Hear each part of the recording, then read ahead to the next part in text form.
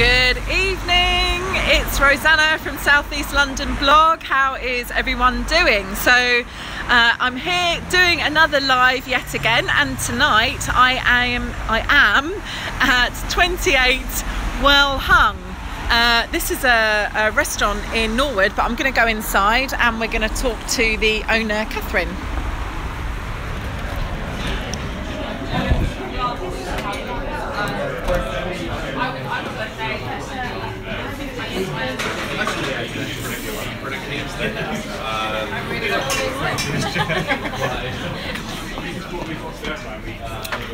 Hi, so we're live. Alright, so let's have a sit down here. Let's get this up. So I'm here tonight with Catherine. Would you mind holding the phone? Thank you. Hello. So this is Catherine Solomon from 28 Well Hung. Thanks, Claire. I've come tonight to try out this food menu that they've got down here, and what's really great is they're just celebrating their first year anniversary, and 28 Well Hung is London's first regenerative restaurant. So can you tell us a bit about that? Yes, I will try and be brief as we're live. So what regenerative means is to basically regenerate or repair. So this is all about, in agricultural terms, it's about regenerating, repairing the soil. And in terms of being a regenerative restaurant, it's being a restaurant that works with farmers and growers, that work in those kind to nature ways, that it's a partnership with the planet, rather than all the extractive methods which you really see so prevalently in industrial farming. It's a different way of doing it that ultimately is about reversing global warming, restoring our soils and creating a better planet, and it's possible. So how did the idea of the restaurant come about? So it's really been, I think, like for many of us who, kind of like to think that we know a little bit about provenance and care about the environment. Yeah. We've had a street food business for 9 years. Oh right. And yes. we were called Ladle and Skillet, and no one can spell ladle. and no one really. L-E, yeah. You're an editor, aren't you?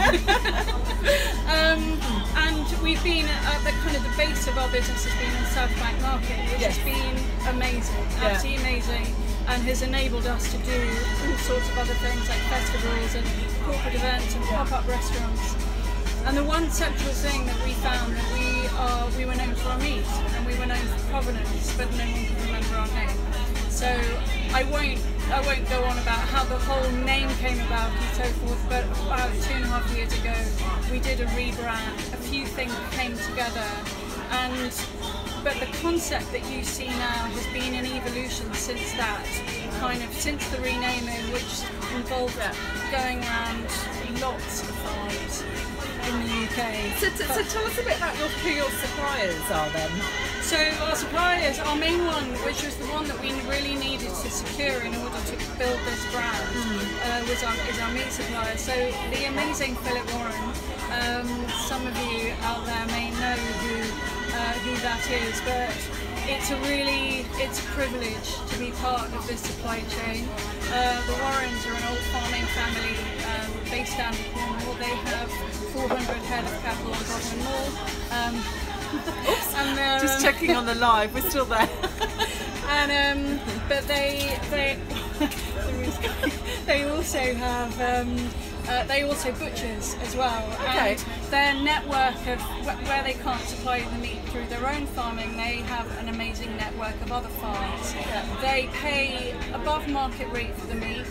They guarantee a secure and stable chain of supply, but they also insist on certain practices, which includes all their herds are suckler herds, which means the calves stay with their mums for the natural length of time. And their meat is phenomenal, and all their animals are native breed, and they feed on grass, which is what cows should eat. So I did a bit of research on the website. I found it quite interesting. So half of your menu is meat and vegetarian as well. Yeah. And I thought it was quite interesting how you say, do you care about the planet? I'm sure a lot of you watching this probably do, and do you wonder that maybe you should become a vegetarian if you are concerned about the planet? But I think that's a really nice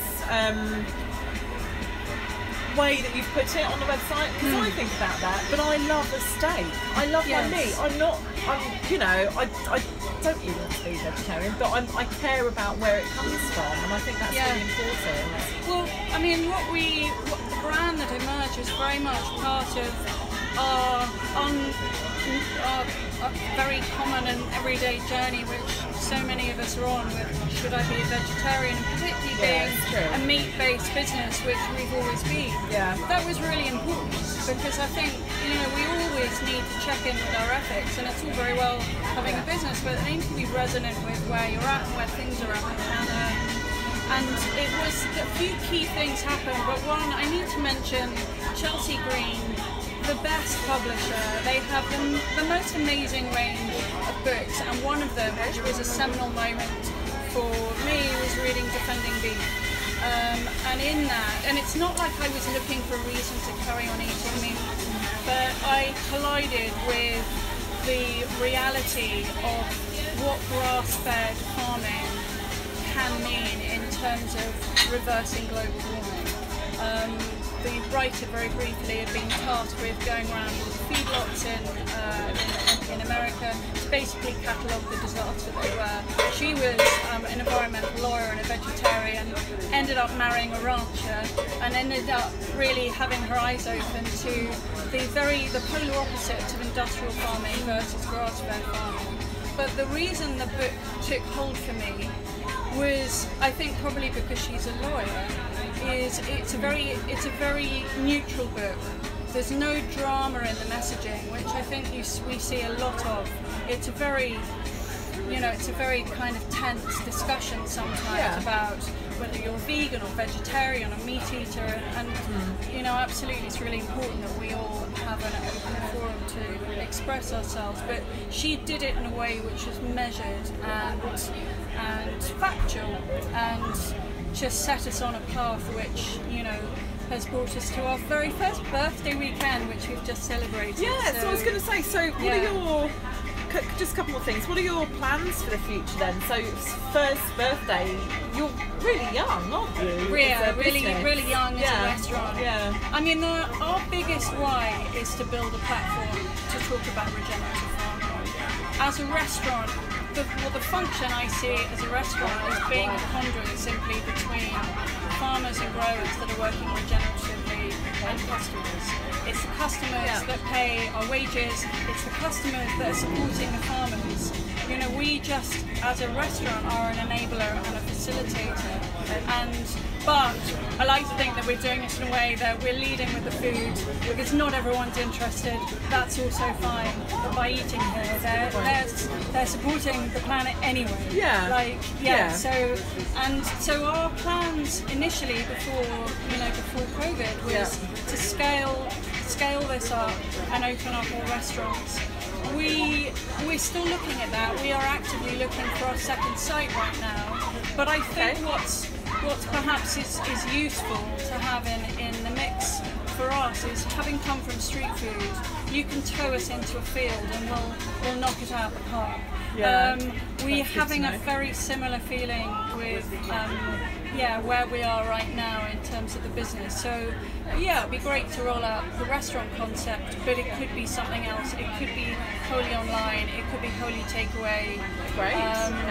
I think lots of ideas there. Lots of ideas and lots of potential. And this time, while as awful as it's been, has also been very permission giving and trying out new things. So that's where we're at. We wish you luck with it. Yeah, absolutely. I have one other question for you, completely separate. How do you have fun?